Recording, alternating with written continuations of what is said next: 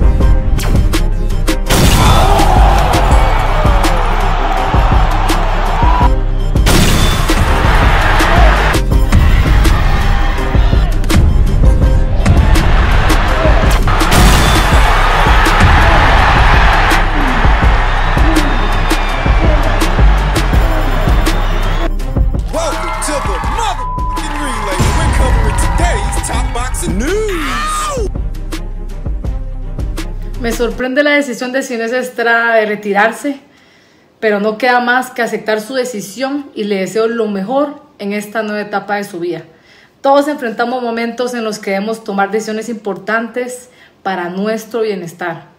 Cuando esté lista para volver, estaré encantada de darle la oportunidad de esta revancha que la gente quiere ver. Mientras tanto, yo seguiré enfocada en mis metas y con ganas de ganar más títulos mundiales. For our non-Spanish speaking subscribers, that is former Unified Champion Yokasta Valle saying, "I'm surprised by Senicia Estrada's decision to retire. There is only to accept her decision, and I wish her the best in this new stage of her life. We all face moments when we must make important decisions for our well-being. When she's ready to come back, I'll be happy to give her the chance of the rematch that people want to see. In the meantime, I will remain focused on my goals and winning more world titles. We were definitely the kryptonite." In so many words, it sounds like Yokasta Valle is saying the reason Senicia retired was to avoid a rematch. She posted this via her Instagram stories, that Senicia retired just as Yokasta had become the mandatory challenger by way of all 4 alphabet organizations. So, is it the way Yokasta says it is? Did Senicia retire to avoid the rematch? I mean, no, not in my opinion. No, because there wasn't going to be one. Even if Senicia Estrada didn't retire, in all likelihood what she was going to do was vacate the titles, move up to light flyweight, and fight Evelyn Bermudez, because before Senicia made this decision, that's what the talk was. She was going to move up and fight her for her 2 alphabet titles. The idea that Senicia Estrada had to retire to avoid giving Yokasta a rematch, Yokasta never had any real leverage to get a rematch. Not even becoming mandatory? Well, don't be naive. The most that guaranteed Yokasta was a chance to fight for those belts after Senicia vacated them. That's the most that would have got her, but there was never any guarantee, and there was never anything from the other side that suggested there was going to be a second fight between Senicia and Yokasta, even though Yokasta has spent every week and every month since their fight talking about a rematch. There was never any confirmation from the other side. Wasn't going to happen anyway. But what did I tell you after that fight? You can expect a Senicia Estrada rematch to become the biggest talking point for Yokasta Valle, the biggest marketing angle moving forward until such a time as there is a rematch. This is how she's going to sell her fights. And she already has a fight in the books. She already has a fight coming up. So now she'll market herself as the woman who retired the great Senicia Estrada. Super bad. Contrasting views. It doesn't matter if I agree with Yokasta or not, because there are going to be other people that do. There were people that felt Yokasta should have won. Yokasta should have got the decision. Those people are going to be on board with this version of the story. They will. When the truth is, Senicia's decision has more to do with injuries she suffered before she fought Yokasta. Injuries that didn't heal properly. Injuries that she was dealing with in the buildup of that fight. Busted right hand that never healed properly. Busted right hand that she had surgery on, but still did not alleviate the pain. So you imagine trying to balance a schedule of fights, trying to get back out there and do what you need to do, rushing that hand to heal. That's not gonna make it better. Senicia Estrada is still young. only 32 years old. So maybe a year from now, 2 years from now, when the hand is fully healed, maybe she'll come back. Maybe she won't. Estrada. Maybe by then she'll be so immersed in other things, there won't be any desire, any need to come back. I heard she might go to the WWE. Estrada. I heard with the money that she's made from boxing, she's done very well for herself, owns several properties. Lars. She's a smart girl that I don't think is going to be strapped for cash and forced to come back like so many boxers before her. No. Though she will be missed. You had Katie Taylor for the Irish, Chantel Cameron and Savannah Marshall for the English, Tasha Jonas, too. Clarissa Shields and Alicia Baumgartner for the young black girls in America. Amanda Serrano for the Puerto Ricans. What Sinicia Estrada was for the young Mexican-American girls, the Chicano girls. Somebody's got to fill that void. What about Marlena Esparza? Don't be silly. Nobody likes Marlena Esparza. So maybe Gabby Fundora can fill that void. Reigning IBF flyweight champion, or maybe an unbeaten up-and-comer right hook Roxy. Roxana Verduzco. Maybe down the line she can fill that void and she can become that face, that person for that demographic. Maybe. There is a feeling that Sinicia is leaving a lot of food on her plate because of how good she was. That she could have become an undisputed champion again and again. Maybe. But it is my understanding that the wear and tear of being a professional boxer over time and one of her more recent injuries has more to do with why she decided to call it a career than anything involving Yokasta Valle. That's what I was told. In men's lightweight news, at least according to boxing insider Rick Glacier, there's trouble in paradise for the upcoming Gervonta Davis vs. Lamont Roach fight that's supposed to be in Houston on December 14th via Amazon Prime pay-per-view. It's in serious trouble, as Tank is demanding a lot more than the PBC is willing to pay him, resulting from serious financial woes PBC is facing these days. Let's hope they get it together. Let's hope. Let me tell you something, I don't give a shit if that fight happens or not. There's nothing about the main event and nothing about the undercard that makes me want to pay out $80 during the holiday season to see Tank fight another super featherweight. It's bullshit. I'm getting a better fight, a better main event, and a better card overall in the Fury vs. Usyk rematch. I would argue that Latino night via Golden Boy Promotions and Riyadh Season next month, that's a better main event, and that's a better card overall with better matchups than what Gervonta's got going on. There's absolutely no reason for me to go into my wallet and pull out $80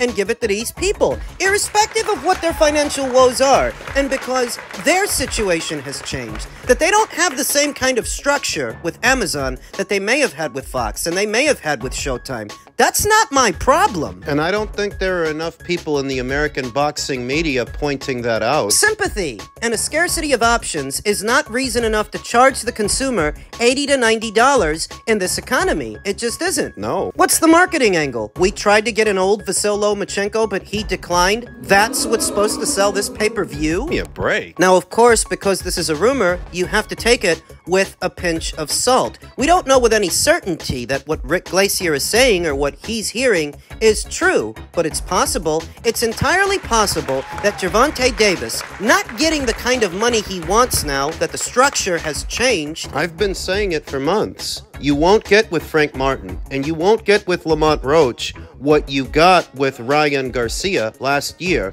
That was a whale of a fight, and Gervonta likely made a lot of money, but there are not a lot of fights like that. And that's just one problem, that there are not a lot of fights that pay out what the Ryan Garcia fight pays out. Now, there are some fights that pay out better than others, fights that will pay out better than what you got with Frank and better than what you might get with Lamont. They don't pay as much as the Ryan fight did, but they'll pay better than those fights. The Teofimo Lopez fight almost immediately comes to mind. Teofimo's been calling Gervonta out. I don't even care who wins between them.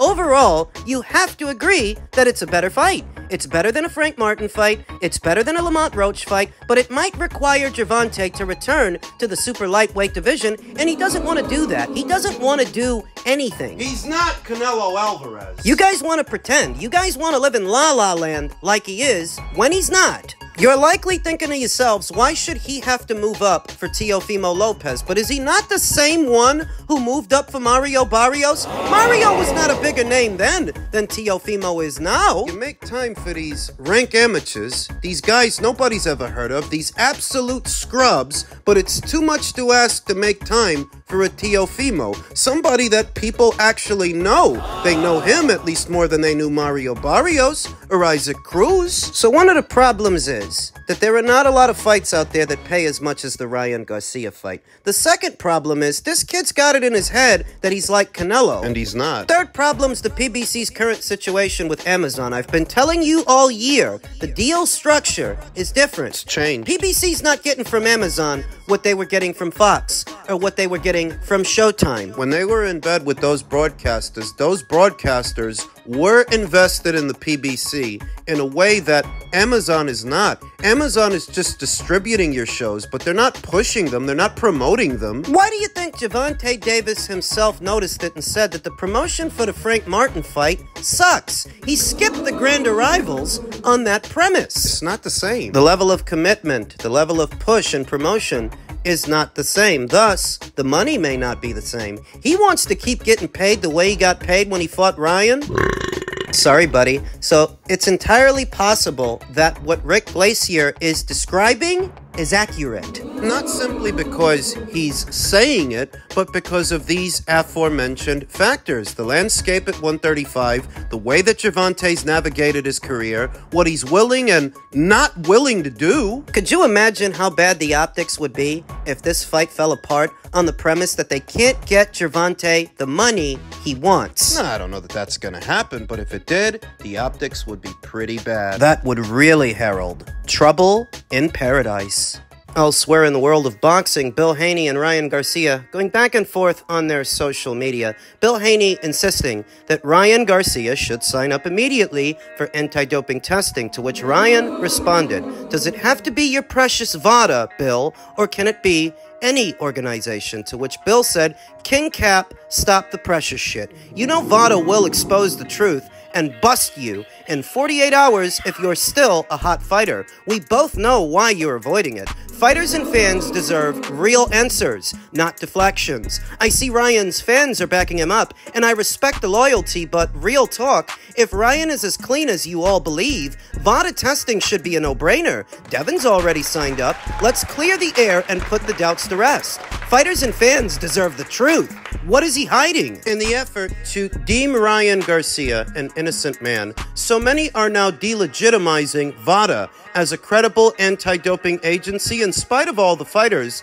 that they've busted. It basically boils down to, for Ryan Garcia to be innocent, somebody at VADA must be guilty. Since you're trying to point the finger at them, blame them and the Haneys. Media, it's time to step up and ask the real question. Why is Ryan Garcia refusing random VADA testing? If clean sport matters, we need answers, not silence. Let's hold everyone to the same standard and put the spotlight and accountability in boxing. The fans deserve the truth.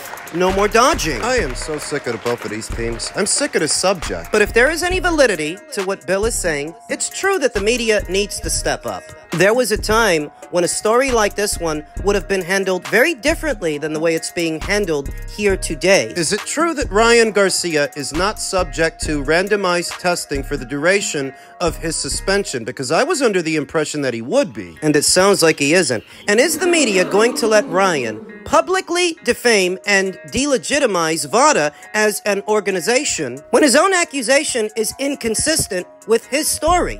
First you said that the Haneys, Victor Conti, and VADA plotted against you. Then you said the Osterin came from a contaminated supplement. But if it came from a contaminated supplement, why were you then blaming the Haneys? And why were you blaming VADA?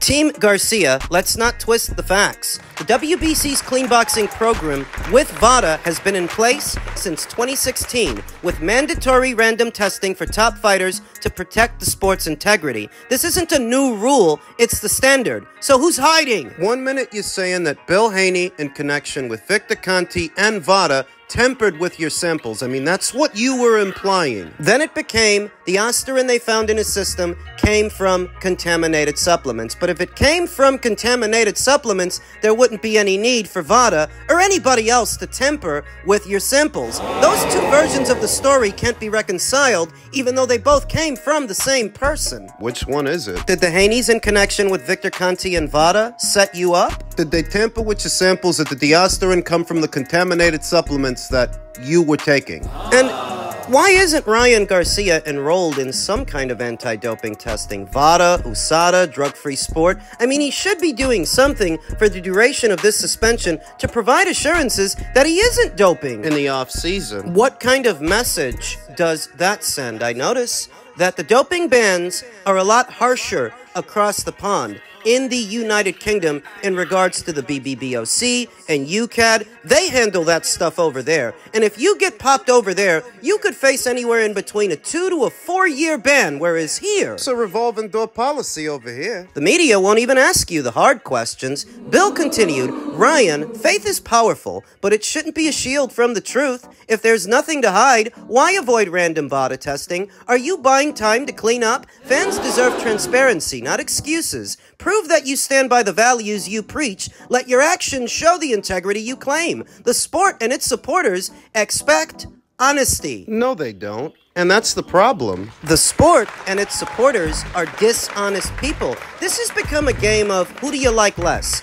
Ryan or Bill? And because they really don't like Bill, and they don't like Devin, they're willing to give Ryan a pass. Even if it means giving a pass to a cheater. And that's what he is. Bill's barking up the wrong tree with that one. Honesty, integrity. This is a much more cynical era of boxing than any era before it. To the point where a conversation like this one, where a fighter gets busted, devolves into something else entirely. It's not about a cleaner sport. It's about why it's all right. It's okay for Ryan to cheat because you can't trust Bill, you can't trust Devin, you can't trust VADA. Or it wasn't the Osterin that lost Devin the fight, it was his defense. He couldn't defend against the left hook. None of which makes Ryan an innocent man. Bill said boxing deserves champions who lead by example. That's why I'm calling for mandatory VADA testing for all big fights. No exceptions. Let's raise the bar and protect the sport we love. Devin has always been ready to prove he's clean, and it's time everyone else does too. Fair play isn't negotiable, when in fact it is.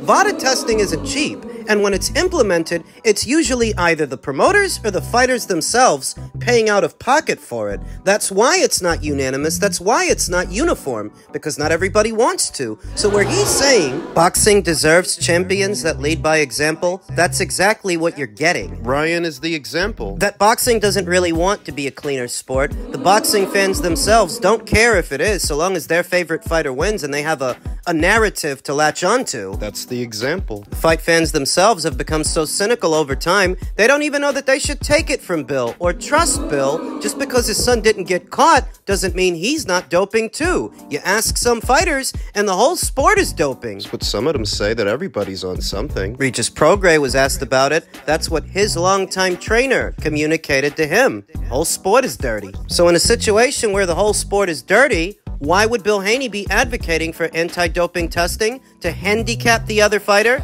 so that you guys get to use your gear but he doesn't get to use his? That's the kind of conversation it's become. It's that bent. And I can't say in today's boxing landscape that that kind of a notion is out of line.